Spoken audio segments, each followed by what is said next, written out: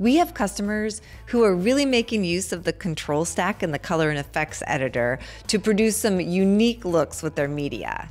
Your control stack can be many effects deep to create the unique look you want with your LumaFusion project.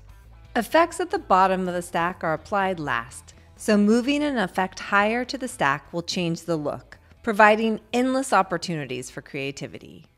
Press, hold, and drag the handle to move the effect layer up and down the stack. Tap on the visibility icon to turn on and off each individual effect. You can keep track of how many effects can be played back smoothly on your particular device with the green, orange, and red dots of the effects meter under the color preset menu. If the dots progress into the orange-red level, you can continue to add more, but the number of effects may compromise smooth playback during editing. And that is how you up your game with the control stack in the color and effects editor. Happy editing!